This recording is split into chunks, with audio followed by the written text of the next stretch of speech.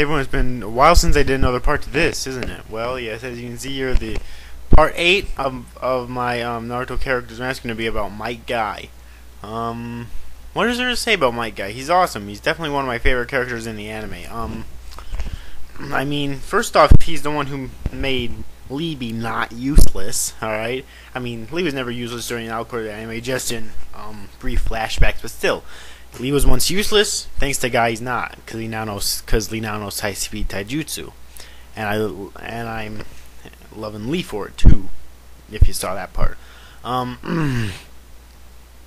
Yeah, I believe that Guy only knows taijutsu too, which is strange that Neji always picked on Lee for not knowing anything but taijutsu, when Guy also all his life never knew anything but taijutsu. And look how awesome a ninja that Guy became. Alright? Not to mention, Guy can also open up the inner gates, obviously, since he did teach it to Lee. I assume that he could open all 8 of them, but I've only seen him open 5, as I recall.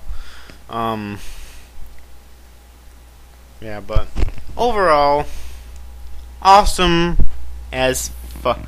Overall, this character kicks your ass till shit comes out your ears, alright? That's all there is to say about him.